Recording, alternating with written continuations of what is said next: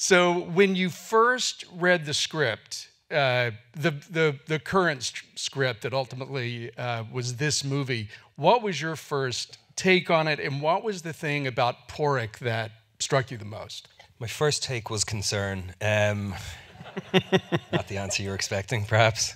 But I had read an earlier incarnation about 7 years before, about 7 years ago. Martin had sent me an email, and he sent Brendan an email saying, this is something I wrote, something I'm thinking of doing, tell me what you think. I thought it was great. He says it was shit. He obviously holds himself to a higher standard than I do. I was ready to do that film. Then years later, 5 years later, this version came, and it was the first couple of pages remained the same. Basically the concept that one friend decided to tell another friend that he didn't like him anymore and that their friendship was dead. That remained the same, but the rest of the script was incredibly different. And Martin went from the one that I read initially being more plot driven, and there was more action scenes and there was shootouts. And to be honest with you, my character was a bit cooler. And wasn't... Yeah, he's not cool in this. I know. And what's the opposite of cool? He wasn't as deeply lonely, and he wasn't as... He had a simplicity to him, but he wasn't as simple as lovely Porrick is. And so when I read it, honest to God, I was kind of like, oh my God, how am I going to... Oh God, it's so... I limped away from reading it. I was ultimately very moved by it because it is, at its core, to me, a story about loneliness and about regret and about community, of course, and it has a certain existential rub at its centre. But yeah, concern, just could I do it and not be dull as dishwater for an hour and a half was basically the issue. Martin, why did you not like the one that you sent to Colin 7 years ago, the script, and then how did it evolve from something that was maybe a little bit more like In Bruges to something that was much more of a character study? It was just the things that I like about this one just weren't really there. It focused on. It started off with the breakup, and then just went to, there were outside characters who came in, and it just became plotty and wasn't about the relationship anymore. It didn't reach the emotional depths that this does. Yeah, not even close, because it wasn't about the two of you, I think. Yeah. So I'd literally just had forgotten about it, the entire story, scrapped it, and didn't think about it. But then I reread it sort of by accident 3 years ago. And did like the first 5 pages, which are pretty much the same as the first 5 minutes here, but then everything else is new. Everything else is just focusing on the sadness of a breakup, really. And I was sort of in a breakup-y kind of situation back then too, and just trying to explore the sadness of that, as deeply sad as those things can be, from both sides. In some ways, Brendan's character is in a sad place too, probably not quite as sad as Colin's, but there's often something terribly sad about being in a position where you have to break up with someone too. But none of, I think, the artistic integrity angle was in the original script too, and I think that's kind of what makes this what it is.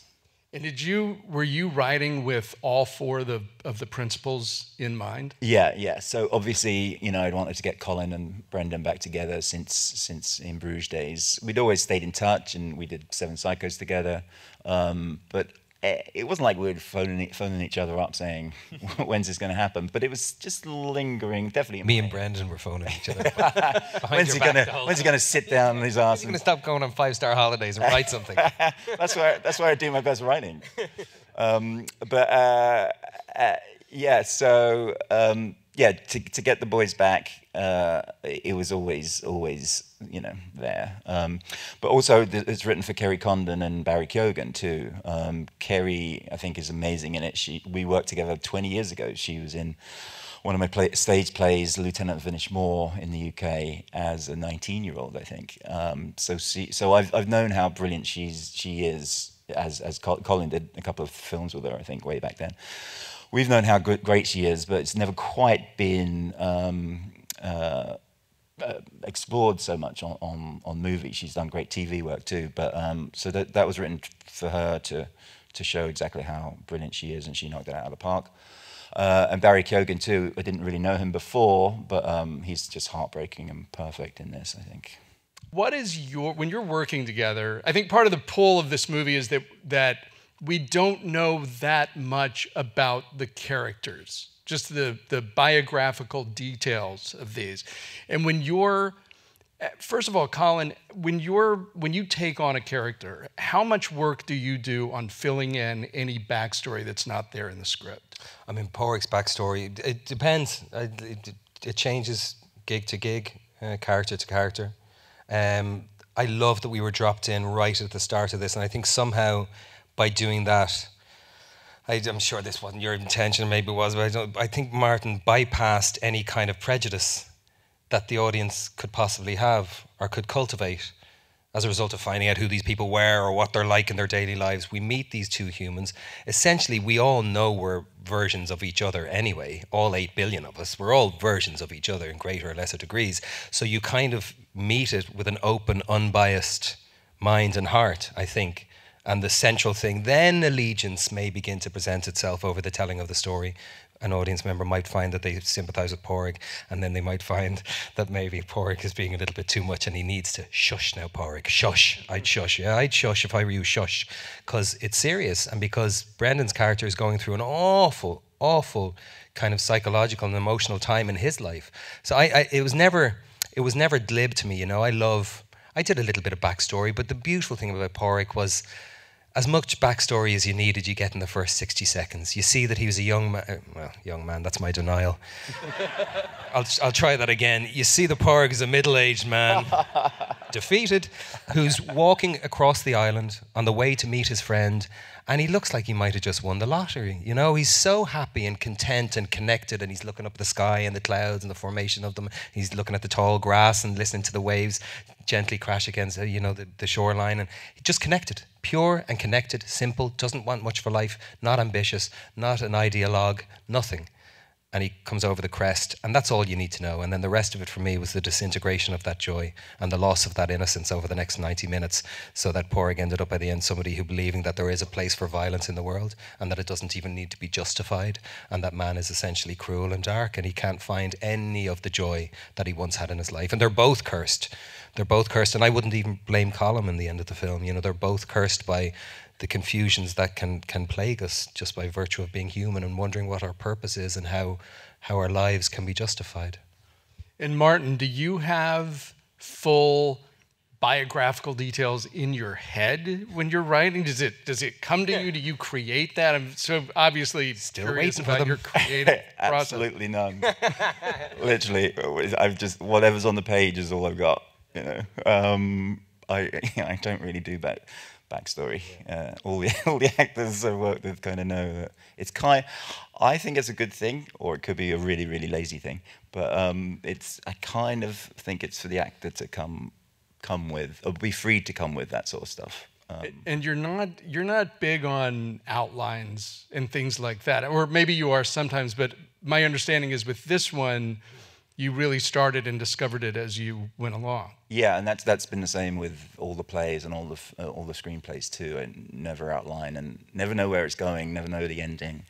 Usually just have one or two characters and start from there. And this was the same as that. Jenny and Minnie. Jenny and yeah, Ben. Donkey and a horse. How can we get it financed? Colin and Brendan. But no, because you don't know, because I don't know what's going to happen when Brendan comes into the pub and makes a threat. That surprised me, you know, as much as it did anyone else, because I didn't know he was going to do that. That's great. I love that idea of you with a pen and paper or whatever. Were you pen and paper? Yeah. Pen and paper. It would be his pen and paper, and writing column comes into the pub and literally not knowing, and then going, and I love that idea. That's so lovely. Yeah, so pure. It is. But and then it gives you sort of the next 30 minutes of the film, because it's, you know, how are we going to deal with that? But there's a joy not to know that kind of stuff. Is there a quickening after that moment? Yeah, everything starts. Yeah. You're cool. just trying to keep up after that point. That's cool. I saw Sam Rockwell in the lobby. Where's Sammy? Where is he? Oh, where was that? Hey, Poopy. Hey, baby. Hi, Leslie.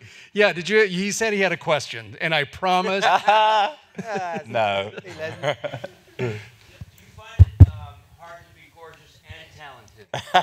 Obviously for Martin. Oh, yeah, I'll take that. You know me, What's your Sam. favorite craft service snack? It's pretty easy at this stage. No, seriously, what? How was the rehearsal process for this? Was it useful? Was it sort of like, let's get on with it, or? No, it was. Honestly, I had an awful amount of fear around it, Sambo. I really did, and we all got in. It was amazing because I feel there was a kind of a confluence of things that were happening. There is, what do you call yourself? London Irish, British? Not that you need to call yourself anything, but London Irish. So anyway, we'll just say at least 50%, right? But by genealogical bloodline, he's an Irishman and he grew up in London, etc. But we don't claim ownership, but we're very proud of him at home as well. And Brendan, we love at home. I've done okay and I'm an Irishman. And so we were all going home to tell a very Irish story in an incredibly Irish place, if I can say such a thing and not sound like an interloper. The West Coast and, Inisherin and Achill Island, as he said. So there was this sense of coming together. We rehearsed in the Druid Theatre rehearsal space where Martin put on The Beauty Queen of Lenan all those years where they rehearsed and workshopped your first play. I mean, that was a huge kind of full circle. So the first day we were in there for a table read and we were all really nervous and really excited. And then, it was trying to get to, you know yourself, man, sometimes the way something, when you read it, you may love it, but it may seem so heightened that it's way beyond your reach. And the process and rehearsal for me on this was trying to just bridge the gap, close the gap between how heightened and how painful and how funny sometimes you want to get inured to the comedy so that you're playing it, you're never playing it for laughs anyway, but it's so funny, the stuff that he writes.